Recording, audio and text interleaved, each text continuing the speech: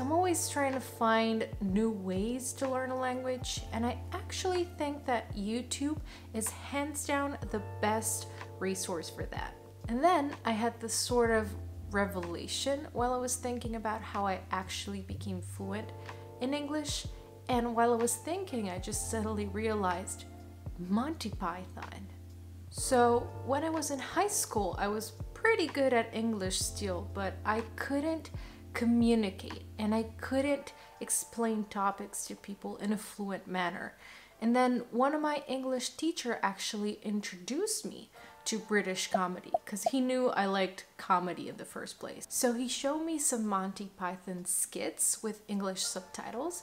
And while at the time I couldn't, of course, be able to understand 100% of what they were saying, but I was getting the kind of humor they were using. And that motivated me to just keep watching more videos and trying to understand even more. And fast forward to today, I can say that I can understand pretty much 99% of a Monty Python comedy skit without subtitles, of course. But at this point, you might want to say, but how is YouTube better of a resource than, let's say, Netflix or podcasts or even a textbook? And here's how. So the first advantage, of course, is that with the YouTube video, you have access to the video, of course, the audio, and the ones with subtitles give you access to the text as well. While with the podcast, you often rely solely on audio. And of course, there are podcasts that have transcriptions, but I guess it's a little harder to get a hold on them rather than just clicking subtitles on a YouTube video. But in the first case, the lack of video is extremely challenging for beginner and intermediate learners to understand what is actually going on in the conversation. Now think about it for a second. What is easier to do in a foreign language conversation? Speaking face to face with a person or having a phone call? When learning a foreign language, actually, we often underestimate the importance of visual cues for our understanding. That's right, we tend to forget that things like body language are a great help in our ability to grasp meaning.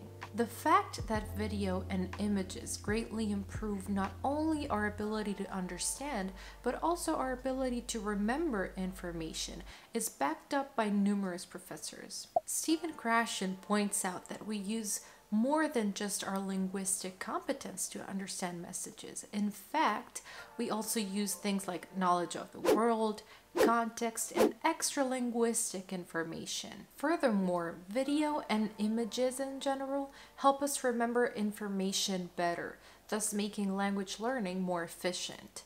This is also called the picture superiority effect. Professor Alan Pavio formulated a theory called dual coding.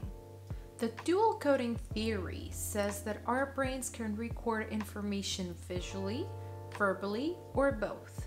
It turns out that concepts acquired with pictures are recorded both visually and verbally and are easier to recall.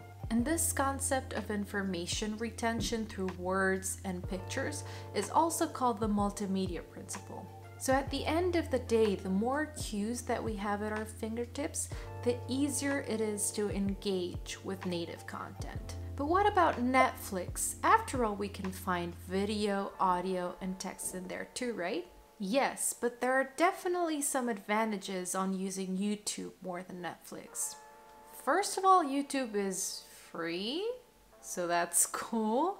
And the second advantage is the variety of content that you can find on YouTube. Now on Netflix, you can generally find 3 types of content. You got movies, TV series, and documentaries. On YouTube, not only you can find those kinds of content available, but you can also have stuff like vlogs, I don't know, travel videos, cat videos. I mean, who doesn't watch cat videos? You have cooking, you've got presentation, public speeches, you name it. And the last advantage is tied to the previous one. It's because of the variety of content that you find on YouTube. It's definitely easier to find content that is catered towards your level. So it means that on YouTube, it's easier to find beginner level material, intermediate level material, while usually Netflix movies or documentaries or things like TV series are a little bit more in the advanced level. Now think about it. Is it easier to watch a TV series or a morning routine video? Now lastly, YouTube greatly outperforms textbooks, especially in the vocabulary territory.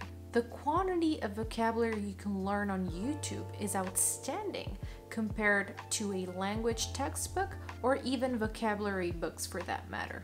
In fact, with just a handful of YouTube videos, you already come in contact with thousands of words. And then another great advantage of learning with a YouTube video is that you have the ability to see grammar and vocabulary in context.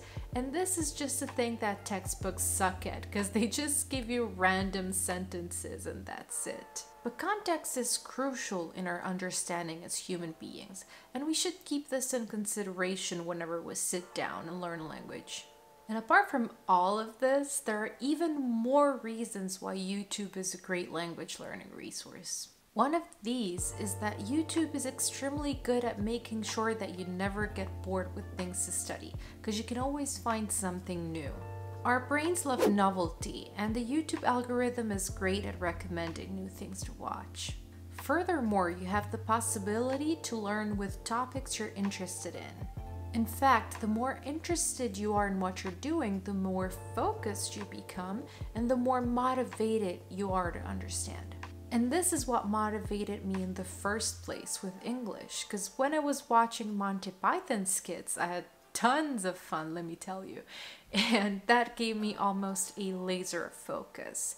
And doing that, I was basically just absorbing words. Talking about focus, the average YouTube video length is perfect for any 25-minute Pomodoro session so that you can maximize both your attention and effort. But how do you do all of this in practice? I mean, how do you find good YouTube videos that are catered towards your interest and are at your current language level? In the next video, I'll show you how I actually go about finding a video like that and how I study it. So stay tuned.